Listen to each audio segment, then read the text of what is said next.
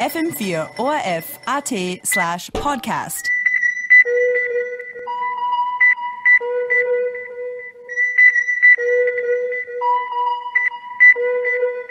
FM4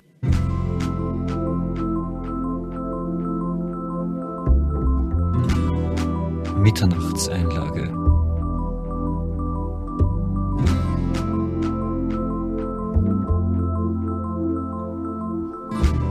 Projekt X.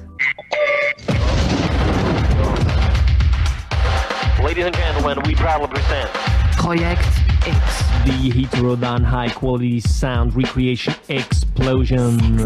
For your personal diffusion process. Psychological power pressing mission assassination.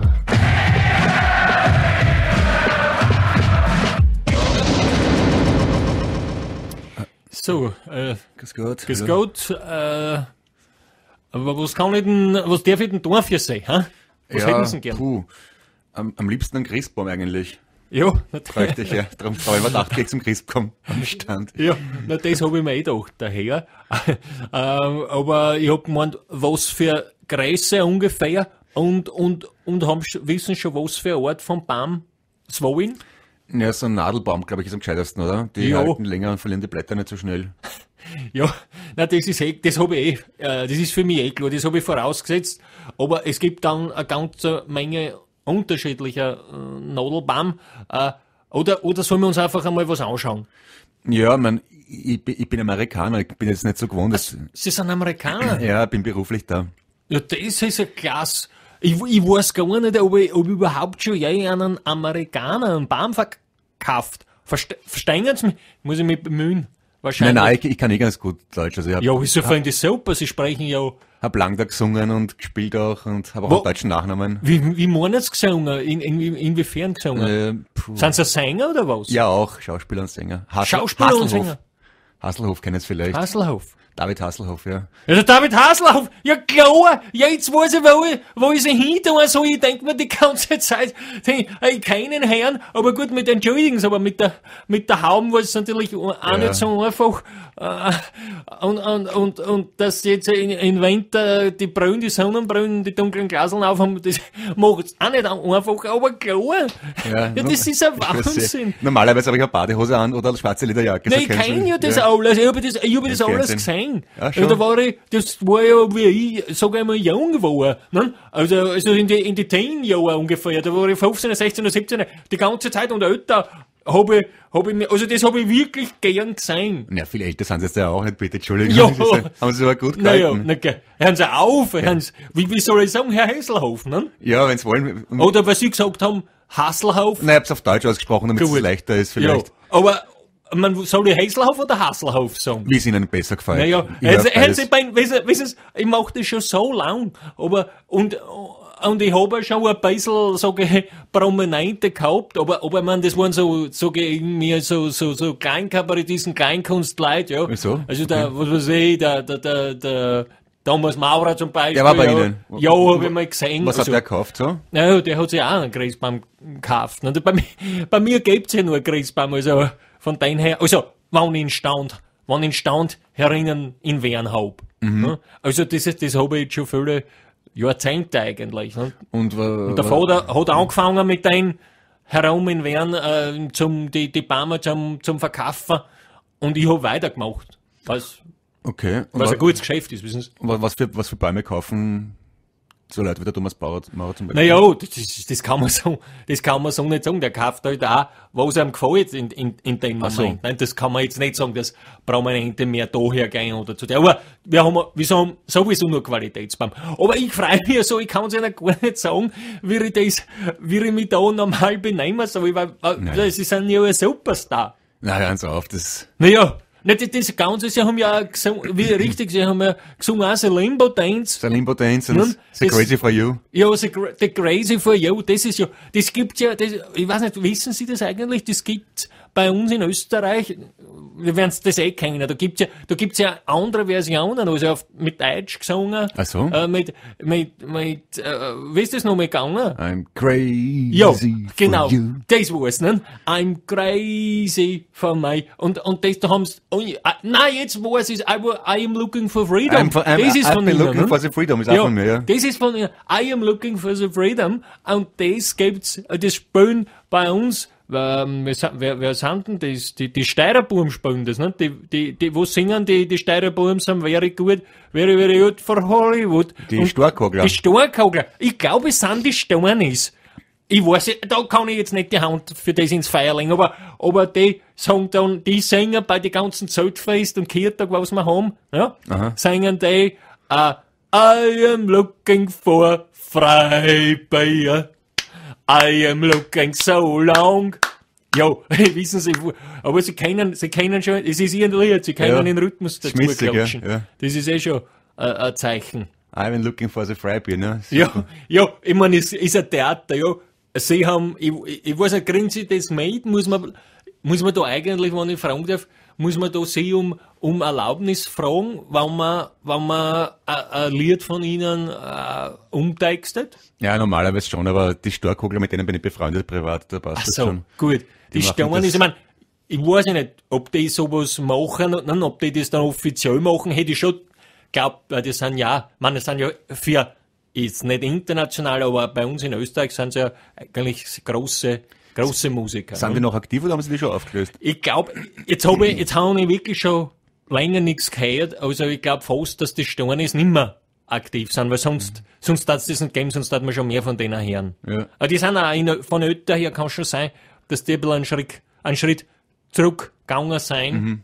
Aber die waren super, ja, die haben das mit dem Hollywood auch gemacht, ja. Steirermann sind very Ja, good, Steirermann sind very good for Hollywood. Da ist Und dann das unter Umständen Hey der Ho. Arnold mit seinem Steirer Schmäh, ja, der tut's und so weiter. Ja. Ja, weil der Arnold USA. Schwarzenegger, ja, keinen Stein vielleicht? Ja, Arnold nicht Schwarzenegger. persönlich, aber ich schon viel gehört davon natürlich. Ja, na gut. Ja, der ist ja nicht nur ein Schauspieler gewesen, sondern jetzt war er Gewichtheber, oder? Gewichtheber am Anfang. Viel Gewichte gehoben, darum hat er solche Muskeln gekriegt. Ja. Bei dem haben sie ja, ich weiß nicht, ob sie das schon mal gesehen haben, aber bei dem haben sie ja die Muskeln ganz extrem entwickelt. Also? Der hat so viel Krafttraining gemacht, dass er ein normaler Mensch wie ich, Ja. empfindet das als Muskelberge. Der hat richtige Muskelgebirge. Ja, wenn der anspannt, also ein Bizeps so anspannt, ja, da glaubst du, das ist von einem anderen Menschen ist der Oberschenkel nicht so groß, wie den sein Oberarm, aber wirklich alles Muskeln, nicht Blatt. Ja? Okay. Und genauso am Rücken, der hat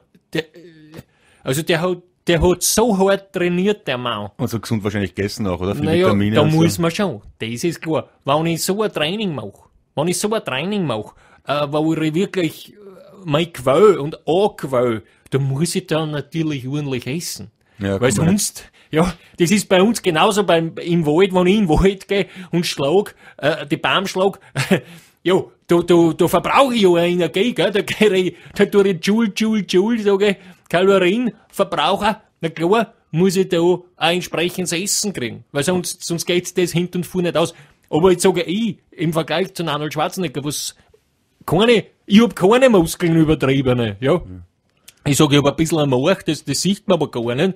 Aber was der trainieren muss, um solche Mucke zu kriegen, also da muss er sich dann auch speziell ernähren. Ich weiß nicht, der wird wahrscheinlich Gabelfrühstück auch noch dazwischen gegessen haben und auch außen am Nachmittag, weil sonst Apfel kannst dazu du, vielleicht, ja, sonst kannst du die ganze Energie, was der braucht, also für sie Energy,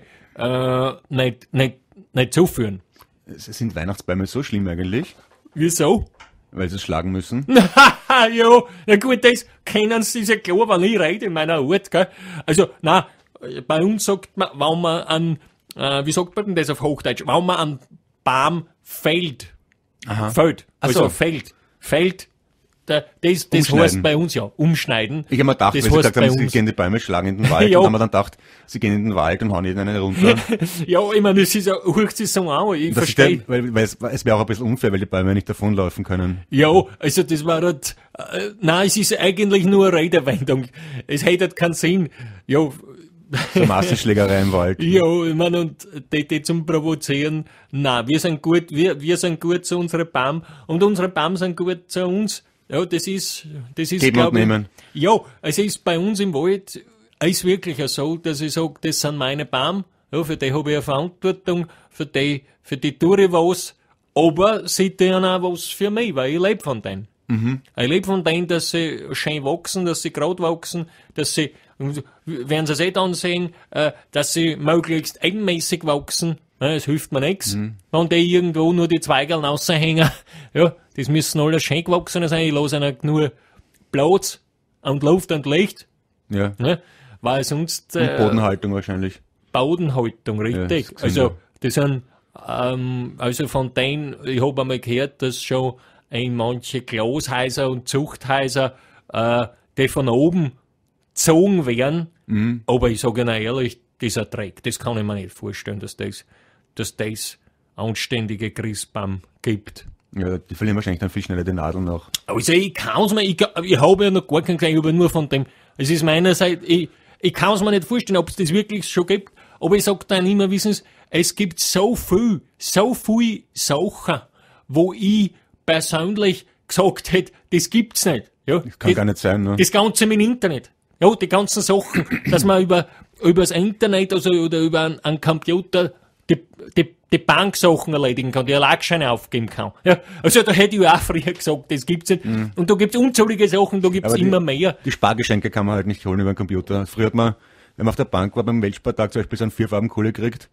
Ja, Oder eine richtig. Sparkasse, so eine zum Geld reinwerfen. Ja. Das geht das über Internet nicht mehr. Ja. Das ist alles Vor- und Nachteile. Ja, sicher. Es hat eh alles Vor- und Nachteile. Aber ich wollte nur sagen, früher wäre ich sicher gewesen, dass das nicht gibt, mit dem Baum von oben runterziehen. Ne? Aber heutzutage bin ich nicht mehr so sicher, weil es eben schon ganz verrückte Sachen auch gibt. Ne? Es gibt auch mittlerweile Christbäume zum Zusammenklappen aus Plastik und aus Metall. Ja, also, aber das kann ich noch nicht. Also ich glaube, ja, ich weiß nicht, ich verstehe die Leute ehrlich gesagt nicht, was das so machen, weil ich finde schon, also das kriege ich ja von meinen Kunden gesagt und zurückgemeldet, dass sie sagen, ja, ein echter Baum, gell, das ist halt ganz was anderes. Ja. Man, Sie für Ihren Baum, darf ich fragen, brauchen Sie einen, ist es für die Familie oder brauchen Sie ihn vielleicht für die Firma? Ich möchte ihn gerne für die Familie haben. Ja, schön. Für zu Hause. Schön. Dass man dann ich hab Feiern's- zwei Mädels. Jetzt zwei schließe ich Töchter. draus, feiern's da bei uns? Beides. Also wir feiern erst einmal da in Wien und dann noch einmal in Kalifornien. Na gut, das ist ja super, zweimal Weihnachten. Ja, es ergibt sich halt so, ne, wenn man zwei Wohnsitze hat. Ja. Na, das ist ein Wahnsinn. Das ist na gut, fliegen Sie vielleicht über die Zeitzone, geht sich das aus, dass zweimal Weihnachten ist? Na, in Amerika kann man das feiern, wann man will. Das ist ein bisschen freizügiger gestaltet Ja, vom das- Gesetz her. Gut, das habe ich schon gehört, ja. Aha. Das ist alles ein bisschen so liberaler. Und Ja, aber ich hab gehört, dass ja oft so ist, dass nur so wirkt und wenn es darauf ankommt, habe ich gehört, dann sind die Amerikaner, zumindest in manchen Bundesländern, sind es dann eigentlich irgendwie ganz konservativer als anderswo. Bei was zum Beispiel? Was glaubst du? Nee, ich weiß nicht, aber bei den Ansichten. Von wo? Von welcher Seite? Ja, vom Empire State Building zum Beispiel. Das ist konservativ, ja. Ja. Das ist ja schon ziemlich alt. Das ist die 30er Jahre, glaube Ja. ich. Ja. Naja, das ist eh dann kein Wunder. Naja, und an was für, wie, darf ich fragen, wie alt sind denn die Töchter? 25 und So groß schon. 27. Aha, gut. Mhm.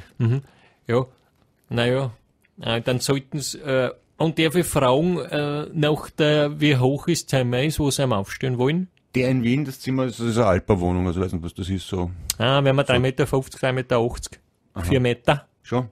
Ja, also es gibt ja hohe Altbauten. Es war halt natürlich gut, wenn sie es angemessen hätten, aber ich merke schon, das haben sie nicht gemacht, ne? Na, leider. Nein. Das ist nicht. Kommt Ihnen das zu hoch vor?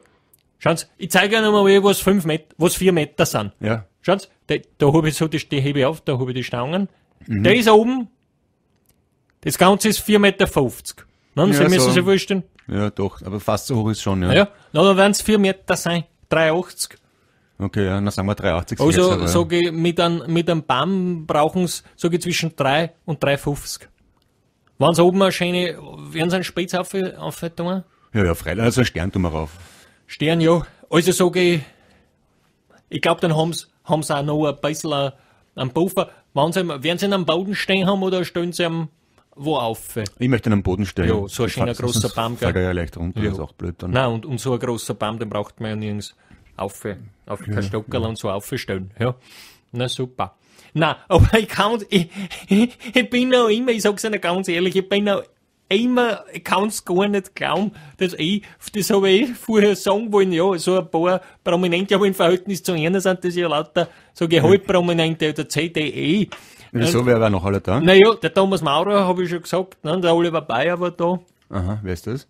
Der ist auch, also, der macht bei uns in Österreich eine Fernsehsendung, mit Was bin ich? Schön. Ja. Und wer noch? Und dann, wer war denn noch da? Also wirklich große Schauspieler waren noch nicht da. Naja, die Jazzgitte? aber den kennt die Jazzgitte, War die schon mal da? die war noch nicht da. Aha, schade. Nein, die war noch nicht da. kenn Ja, die hätte ich auch gern kennt. Naja, Stefanie ich Berger? probiere dabei probiere ich tue zum Beispiel als Idee im Funkhaus. Kennen Sie es? Das Radio ORF? Radio, ja. ORF. Ja.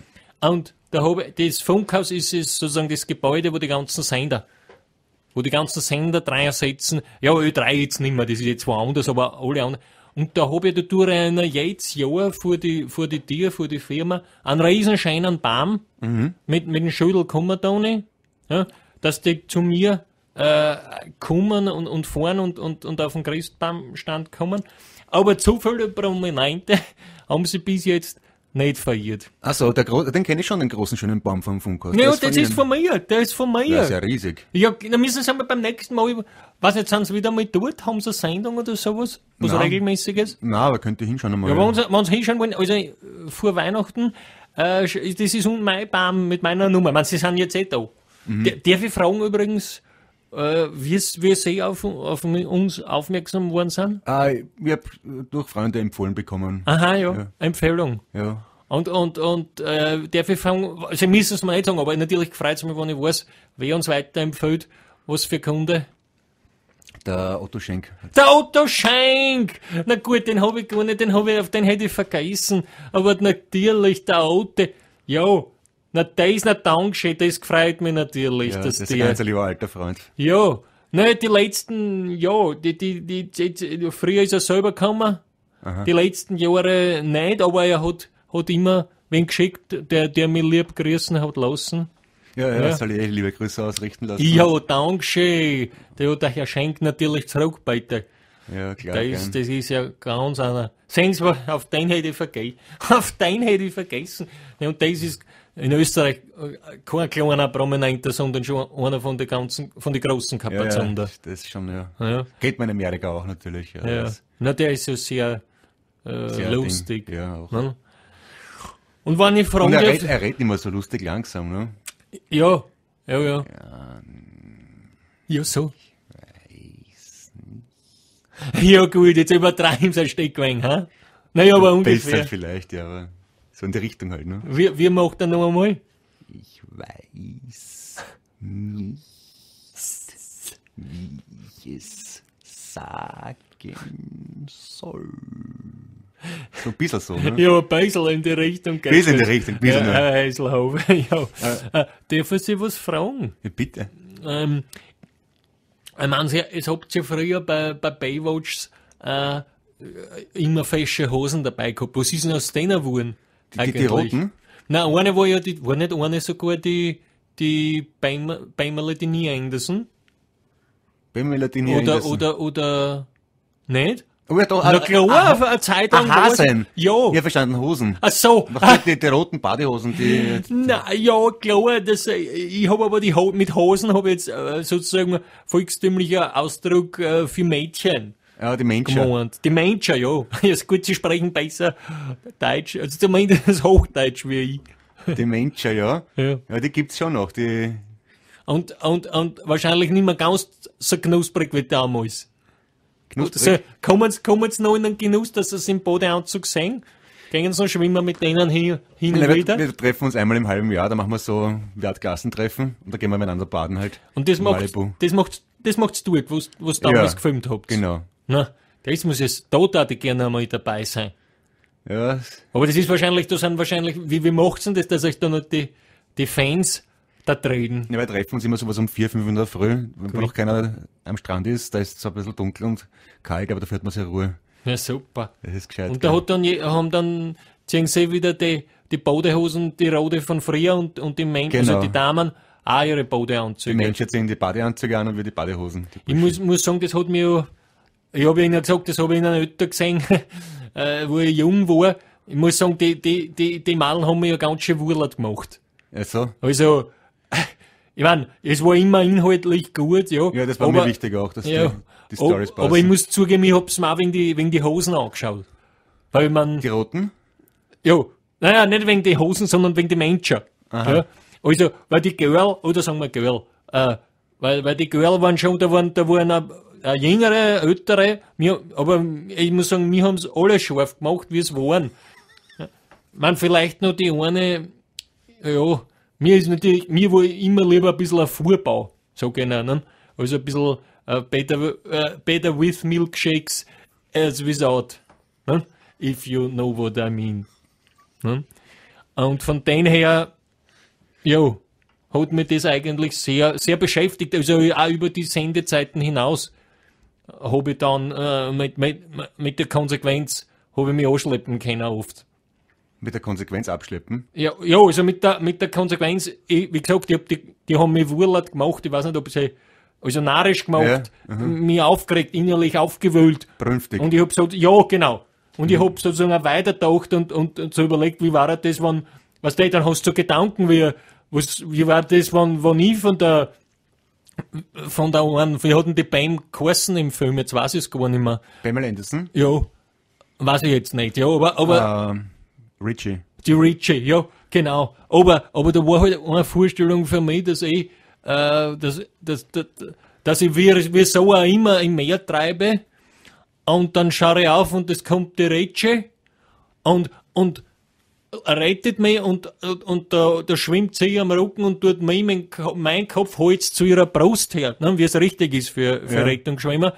Aber natürlich, mich macht das, ich wach auf und mir macht das nervös und dann gehen wir an Land und sie macht mit mir eine Mund-zu-Mund-Beatmung und dabei ist halt wirklich dort, wo es ist und ihr Dekolleté, das liegt mehr oder weniger auf meiner Brust und das geht auf und runter und ja, und das hat mit der Vorstellung hat mich dann immer plagt und das hat sich bei mir natürlich in der Hosen ausgewirkt, wie soll ich sagen? Es war halt damals so, ne? Und ja, je nachdem, wann ich die Vorstellung gehabt habe, war das angenehm oder weniger angenehm. FM4. Aha, na gut, ich kenne mir jetzt nicht aus, kann jetzt mal die Unterschiede erklären zwischen den Bäumen oder was ich da schauen muss? Da, schauen Sie. Also, es ist einmal, ich sag, preislich kann man einen Unterschied machen zwischen Tanne und Fichte. Fichte ist das günstigere, Tanne, ich sag's Ihnen ganz ehrlich, wie es ist, nicht, weil ich das Geschäft machen will. Sie können gerne die Fichten nehmen, bin ich noch nicht hab, aber ich empfehle Tanne.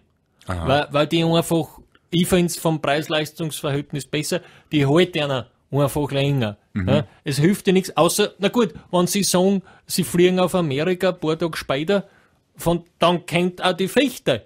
Also, der Fichte sage ich, da kann ich nur für letztlich 1 Woche, 1,5 die Hand ins Feuer legen. Bei meinen Tannen sage ich, sind es mindestens 2,5. Was die schön bleiben. Wenn sie es natürlich auch einwassern, ja. Also wenn sie es nur da trickern lassen in der heißen Wohnung, das überlebt kein Baum länger als 1,5 Wochen. Ja, mir kommt vor allem so hingreift, dass die Tannen aber nicht ganz so spitz sind, oder? Die Fichten stechen mehr. Die Fichten tun mehr Stecher. Ja, das ist richtig. Schon, Ne? Also Unangenehm ist natürlich beim Aufputzen auch angenehmer, wenn's weniger sticht, ja. Ja, Da war denke man ich für das war man wieder bei der Tanne, gell? Ja, eben, ich denke mal, wenn man dann auch die Zuckerl runternehmen will nachher und man sticht sie dauernd, Ja. ist auch, Nein, dann, und sie haben noch die Damen, ihre drei, also da ist vielleicht wirklich besser, wir machen eine Tanne, gell? Und da haben wir halt dann wieder, ich sag, eine Nordmann-Tanne, aha, ja, der Klassiker, Nordmann-Tanne, das sind die mit dem, von der Farbe, das Grün, das geht schon fast ein bisschen ins Schwarze rein. Ja, das ist ein Nordmann. wieso Nordmann? Nordmann benannt nach dem deutschen Waldforscher Otto von Nordmann, wo's im 19. Jahrhundert den Nadelbaum entdeckt hat in Europa. Aha, das hat's vorher gar nicht gegeben. Den hat's vorher in der Form gar nicht gegeben. Da hat's nur Laubbäume gegeben. Vorher hat's nur Laubbäume gegeben, richtig. Und was haben die Leute zu Weihnachten aufgestellt? Das mit dem Tannenbaum aufstellen, das ist noch nicht so eine alte Tradition. Die gibt's eben erst seit der Herr Nordmann, der Herr Professor, das entdeckt hat und hat sich dann in Österreich relativ schnell verbreitet und wirklich großer Beliebtheit ist er erst seit nach dem Zweiten Weltkrieg.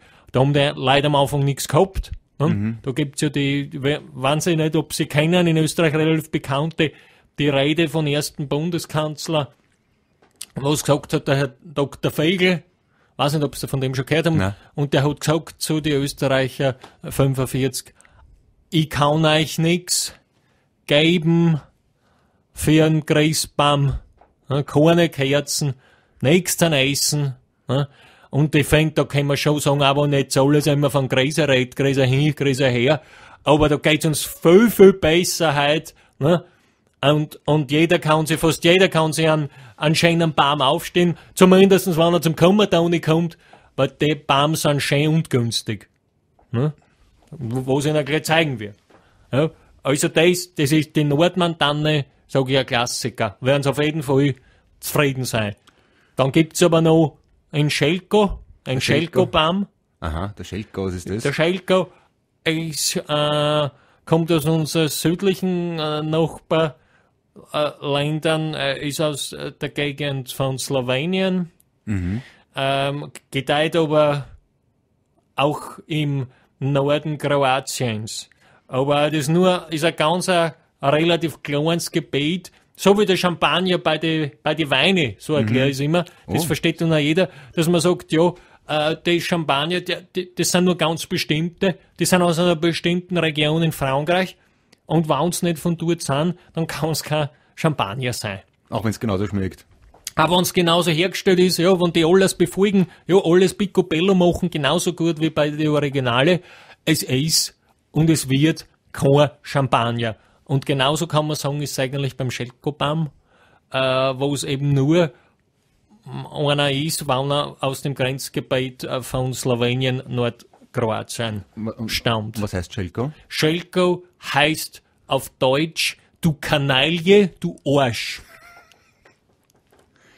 Ist das slowenisch, oder? Das ist slowenisch mit ein bisschen kroatisch. Und das sagt man zu Weihnachten dort. Das sagt man dort, das ist eine sehr, sehr reiche Gegend. Also, das kommt eher, muss man sagen, daher, das war früher eigentlich ein Brauch zu Silvester. Und das hat sich dann zeitlich, denen hat das gefallen mit dem Baum, und das hat sich dann verschoben, dass der Baum auch zu Weihnachten ist, und das Bewusstsein, was das eigentlich heißt, ja, das besteht nicht mehr so.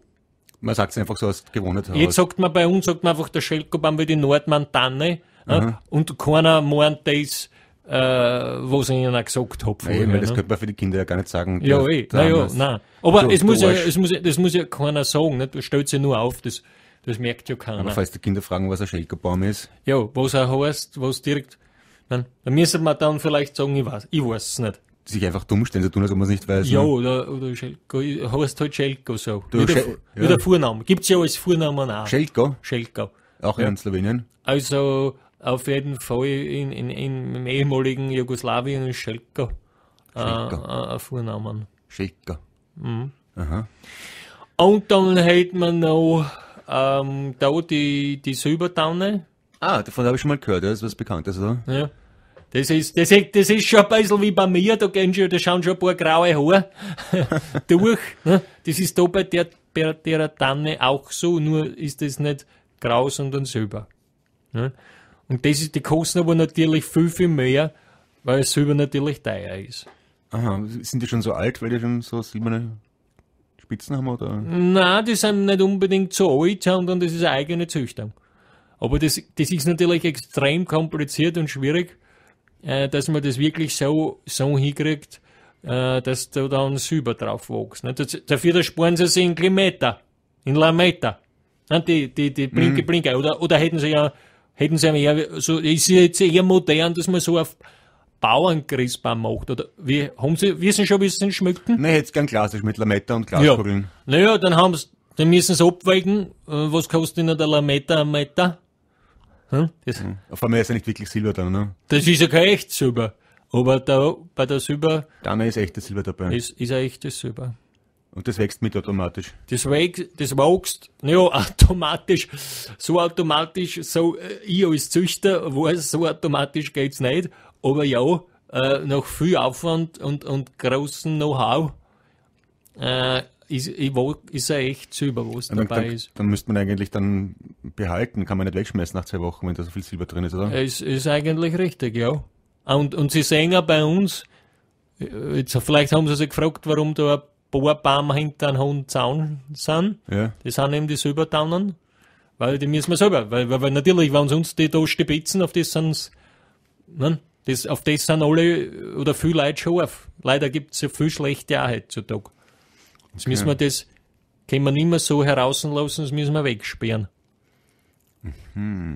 Aber die Silbertanne kostet natürlich viel mehr. Okay. Aber natürlich vielleicht gerade bei ihren Weiberleuten daheim, Entschuldigung, das ist so sagt bei der KNV, natürlich vielleicht kann uns besonders punkten. Und von wo kommen die Silbertannen? Die kommen nur aus meinem Wald, aus meinem eigenen Wald. Mein Wald, wo ist das? Naja, das ist daheim in Hiflau, das werden Sie jetzt nicht kennen, aber in der Steiermark aus einem kleinen Ort, Hiflau, Gesäuse, wird ja nichts sagen, ne? Aber aus der Steiermark, also dort, wo ich herkomme, Okay. dort wachsen die. Oder dort werden sie gezüchtet, das ist ein großer Unterschied, aber sie wachsen auch dort. Haben Sie vielleicht zufällig irgendwie, weil es ein bisschen kühl schon ist, kann man einen Punsch trinken oder einen Glühwein oder irgendwas? Ja, also klar, das gehört ja bei uns zum Service dazu. Das haben wir seit ein paar Jahren dabei. Weil ist ein Moment. Geh, Franz, bringst mir und in Herrn Heißlerhof 2 Punsch? Ja. Aber nicht gleich die ordentlichen, die Bärenpunsch, gell? Nicht die Würstel. Da wollen sie was zum Trinken auch, weil ich jetzt Würstel gesagt habe. Bärenpunsch haben Sie gesagt, Ja, ne? Bärenpunsch, aber zum Essen wollen sie vielleicht. Ja, was haben Sie denn? Ich hab, was haben wir denn? Würsteln, ganz normale Würsteln, Käsekreiner, an Leberkäse Ja. haben wir. Bounty? Das Süßigkeit? Haben Sie auch? Nein, Vielleicht Eibisteig hätten wir. Eibisteig Meinto. und Mannerschnitten vielleicht dazu noch? Mannerschnitten. Leberkäse. Mannerschnitten. Gibt's einen Leberkäse? Leberkäse, ja, habe ich gesagt. Leberkäse, hätte ich gern, ja. Hätten sie lieber einen Leberkäse. Ja, Leberkäse und Bounty, wenn's geht. Nein, das mit dem Bounty. Leberkäse und dann Mannerschnitten vielleicht. Ja. Wollen Sie jetzt weil jetzt haben Sie gesagt, den Punsch, wollen Sie dann lieber mit dem Punsch warten, weil das zum Salzigen nicht so gut passt, oder wollen Sie den Leberkäse mit dem Punsch trinken? Na, dann esse ich vielleicht zuerst, dann trinke ich zuerst einen Punsch vielleicht. Zum Na, Aufwärmen einmal, ne? Gut, machen wir so, und dann können Sie ja, Franz. Was Ja, trinken Sie? bring's her. Nein, ich trinke selber wie Sie. Dann trinkt man einen Bärenpunsch. Ein Bärenpunsch, ja klar. Was ist da drinnen? Naja, das darf ich noch nicht so genau sagen. Das ist ein Familienrezept. Aber echte Bären oder? Echte Bayern. Naja, also, Ihnen kann ich sagen, ja, es sind echte, sind von Reste von Bären, von echten Bären. Also bei uns darf man ja keine schießen, aber ich habe einen eigenen Wald, wo kein Geiger, da kein Richter. Na, das ist das alte Thema. Und der Bärenpunsch hat wirklich einen echten Bären gesehen. Weil das ist ja der echte Bärenpunsch, da wird ja, haben schon mal einen Bärenhoden gesehen? Na? Naja, das müssen Sie noch mal anschauen, das ist ähnlich wie, So ein Dessackerl? das ist ein Teesackerl, ein großes Teesackerl, aber das ist ähnlich wie, bei einem Stierhoden. Ja. Na, das ist wie, wenn's die Blasen, oder sagen wir lieber so, die Blasen von einem Stier, wenn's die aufblasen mit einer Luftpumpe, kriegen sie ja wie die Haut von einem Fußball. Wie wenn sie einen Lederball haben und die tun das außen weg, dann haben sie drinnen die Seele von den Ballen und so ist das in etwa. Ne? Und der richtige Bärenpunsch wird eben durch eine Bärenblasen durchgeschickt. Und man sagt, das ist ein Männlichkeitsritual, ja, das macht halt aus einem Mann einen Bären. Ja.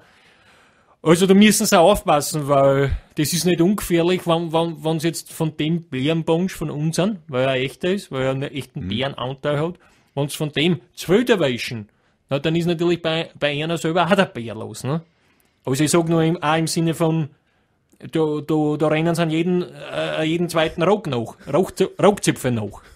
Also das muss schon unter Kontrolle bleiben, das müssen wir schon versprechen. Aber da ist er. Geh, Franz, bring's her da. Geh, wieso dauert denn das so lang? Wenn ich mit Herrn Heiselhau bin. Ja, Dankeschön. Ja gut, Ja, danke. dann sage ich mal Prost. Prost. Es ist, und noch einmal, es ist wahrscheinlich für Sie, wird es ja bei alle sein, was begegnen, aber für mich ist das so eine Riesenfreude. Ich kann es Ihnen nicht sagen. Ja, ich freue mich auch, dass ich mal da beim Kummertoni bin. Ne? Ja, na gut, das Hast du so viel gehört? Ja, sie tun mir da scheint. Der Kummertoni. Das gefällt mir. Prost. Prost. Und? Ja, super. Ja. Ja. Ja, das ist schon. Sagen Sie, es ist halt so. Man tut natürlich immer, sage ich, für so Feinheiten und Gelegenheiten ein bisschen was aufheben, ne? Wo man sagt, das tut man normalerweise vielleicht nur innerhalb der Familie anbieten. Ne? Aber für so Anlässe, sage ich, ist mir das gerade recht. Ne? Schön heiß ist er auch. Ne? Ja. Von dem her müssen sie natürlich dürfen sie nicht zu viel Zeit lassen, weil kalt heißt da nichts. Nein, gell. In meinen Augen. Ja. Aber das ist eine Riesenfreude. Und was machen sie unterm Jahr dann, wenn beim Weihnachten vorbei ist? Naja, da ist natürlich für uns das Meistergeschäft. Aber die Bäume brauchen ja Pflege. Das kommt ja nicht von allein, die müssen ja gezogen werden, wachsen, einteilen und dann liefern.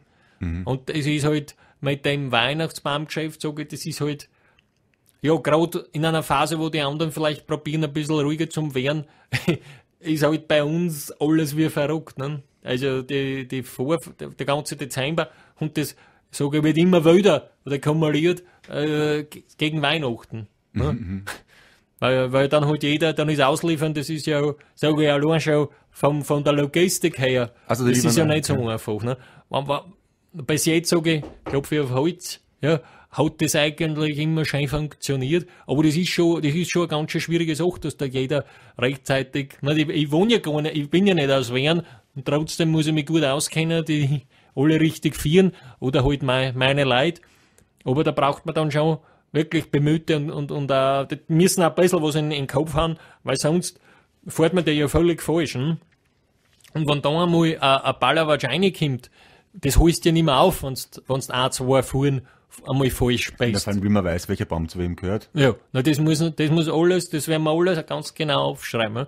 Dann werden sie, wenn sie sich entschieden haben, Herr Heiselhoff, ja, dann tun wir den Baum vor ihre Augen, schreibe ich da David Heiselhoff auf, und dann kommt er gleich ins Netz.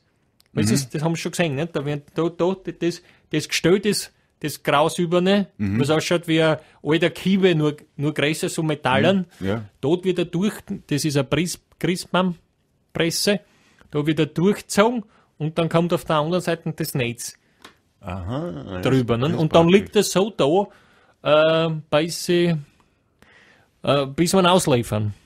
Okay. Wissen schon, wann brauchen sie ihn? An was für einen Tag wollen sie ihn geliefert haben? 24. 24. Da tun sie mir weh, gell? 23. Jo, also, ich sag mal so, normalerweise hätte man nichts mehr am 24. gell? Ja, sagen wir 23. Nein, ich meine, aber nur wenn es leicht geht, weil sonst mache ich natürlich Ausnahme für sie. Ja, oder 22. ist auch okay. Ist einer wirklich wurscht. Aber nur wenn es wirklich wurscht ist, weil sonst, ich finde eine Möglichkeit. Oder nach dem Feiertag, wenn es da leichter geht vielleicht. Naja, nach dem Feiertag will ich nicht bringen, sie brauchen ja zu die Feiertag, ne? Ja, aber wenn es nicht geht, was man machen? Naja, nein, das will ich nicht. Also, aber bin jetzt nicht wenn einer nicht, das nicht wirklich ungut ist und keinen großen Unterschied macht, dann nehme ich das Angebot gerne an. 23. ist kein Problem, 22. natürlich überhaupt nicht. Ja, wie ist Ihnen lieber? Wenn uns einer ganz wurscht ist, sage ich ehrlich, dann war halt mir der 22. der allerliebste, weil da habe ich am wenigsten bis jetzt. Dann machen wir das. Dann schreibe ich es gleich auf, Nehmen wir ins Bestellbuch. den silbernen Baum da, der Silbertanne. Aber ich habe Ihnen schon gesagt, dass der ein bisschen mehr kostet, gell? Ja, das leisten wir uns. Ja. Und schauen Sie her, dann gehen wir gleich da her. Da stehen schon welche offen, damit Sie nur sehen. Aber jetzt zeige ich Ihnen einmal einen Baum, wo ich weiß, der wird Ihnen gefallen. Schauen Sie nur den Baum an. Da stelle ich Ihnen her, da schlage ich Ihnen ein bisschen auf, da tun wir den Schnee runter. Ja. Schau, wie der da steht. Da schaut er den an. Herrlich. Ja, ist das nicht ein scheiner Baum? Der ist jetzt 380 oder was? Der da oben, der ist jetzt 360, haben gut geschätzt, aber den zwickt man oben an. Ja. Und dann ist er ja noch 340. Und wenn sie immer noch zu groß werden, können sie der hat noch eine Reserve oben. Sie sagen ab down ist er wirklich schön gewachsen, schön dicht. Also ich glaube, da werden sie ärmere Damen eine große Freude machen. Ja, gern. Ja, dann, Ja? was kostet so einer? Naja, so wie er da steht, kostet er normalerweise 380. 380 kostet er? Ja, aber da ist der Lieferung schon drinnen und also die Hauszustellung haben sie eigentlich, ist auch eine wichtige Frage, haben sie einen Stein Nein, im Moment gerade nicht, aber ab und zu schon. Also je nachdem, wenn ich jetzt noch ein bisschen mehr Bärenbunsch trinke vielleicht. Wenn die Madeln wieder bei mir, wenn sie schwimmen gehen mit den Madeln, ne? Ja. Dann ist er wieder da, der Ständer. Ja. Nein, ich hab's anders gemeint, ich hab einen Christbaumständer gemeint. Weißt du, wo du den Christbaum down in der Wohnung einstellst? Achso, nein, habe ich nicht. Dass er fixiert ist. Kriegt man nicht so ein Kreuz bei Ihnen? Naja, eben. Aber das ist wichtig, dass wir es jetzt dazu tun. Ja. Wissen Sie was? Da gebe ich Ihnen das Kreuz einfach so dazu. Das ist aber lieb. Ja? Und wir bleiben bei die 380. Das ist super. Oder ich mache einen Spezialpreis 350. Ja, das ist ganz reizend. Danke. Weil sie sind, und da ist die Lieferung dabei und das Kreuz dabei. Ja, super. Ja? Naja, super. Also da habe ich eine riesen Freude, weil den darf immer so bei mir einstellen. Und wissen Sie, was der Baum wert ist? 400? Ungefähr, das ist ja sehr Silberding, das ist ja echt Silber. Ja. Der ist ungefähr 32.000 Euro wert. 32.000. Also wenn Sie jetzt sagen, was ist eigentlich der Materialwert? Und warum verkaufen Sie ihn dann so billig? Naja, weil ich sage, es kauft man keiner einen Baum oben, das Geld. Hm? Das zahlt einer keiner für einen Christbaum, zahlt keiner 30.000. Wenn man nur einen Astal verkauft, um einen Tausender vielleicht? Was verkauft? Nur ein Astal davon? Ein Ast? Naja, also nachdem wir ein Christbaum-Tandler bei Ihnen und also das, sage ich, so Asteln und ein bisschen ein Reisig, das gebe ich meinen guten Kunden nebenbei. Ja? So wie ich ihnen sage, ich gebe ihnen das Kreuz umsonst. Ja. Ja, aber ich bin ja nicht so ein Zweigerl oder ein Astal-Tandler, sondern ein Christbaum-Tandler. Darum geht das nicht. Darum ist das für mich nicht möglich. Ja. So, ich sage noch einmal Prost. Prost, dann muss ich da mehr hinlegen. Bin schon ein bisschen... das wirkt der Bärenpunsch. Ja, Na gut. Dann, jetzt müde, ja. Herr Kummer, dann Sie liefern den Baum am 22. Also, Kollegen von halt. meiner Firma, Ja. ja. Um wie viel Uhr noch, das müssen wir noch wissen. Ja, wie Sie wollen, das ist ganz egal. Und wo wohnen Sie? Das müssen wir auch wissen. daheim, wo zu Hause einfach. Gut, dann bringen wir zu Ihnen nach Hause. Ja, bitte. Schreibe ich das gleich her, zu Hause. Ich lege mich dabei hin. Und freu mich schon. dürfen wir kommen um 9.30 Uhr? Ja, bitte gern. Sehr gut. Na, jetzt bin ich selber auch müde. Legen Sie ihn Herr Häsler. ein. Jetzt werde ich auch schlafen gehen. Na gut, Hier rost Herr mir Kummer. aus. Dann, Herr Heiselhoff, das hat mich so gefreut. ja, mir auch, Herr Kummer. Geben Sie ein Busserl. Ja, Eine Riesenfreude. Gut, dann gute Nacht Schlafen's gut und träumen süß. von saure Gurken. FM4 ORF AT/podcast.